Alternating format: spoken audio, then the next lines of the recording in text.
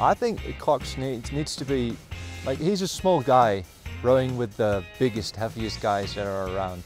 So he needs to have a strong personality. Yeah, I try to be the leader on the water, to help the crew, to make the best technique, to make the best race. As a cox, there really is only so much you can contribute, and if you overstate your own role in the crew, it's dangerous. You need to know what your own limitations are. Cox is important, but I'm nothing without the 8 guys who bring the tactics on the water.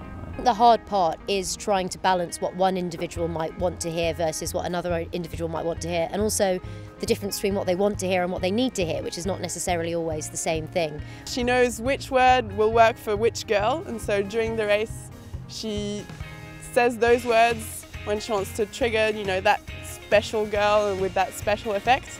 And no, I really feel she's just completely part of us.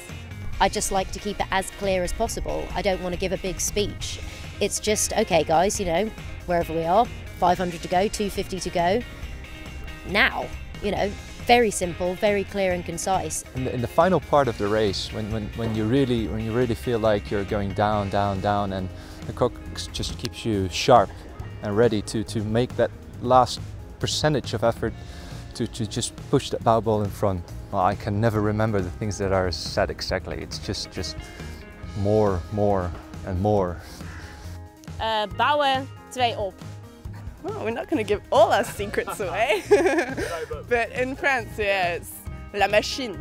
La machine, pour la machine, 10, celui-là. We had a situation at the Olympics and the British tried to overtake us at the 1,500 meter, and he said, okay guys, that's the moment we worked for the last 4 years. And then everybody just recognized, okay, boys, let's go. Right words at the right moment.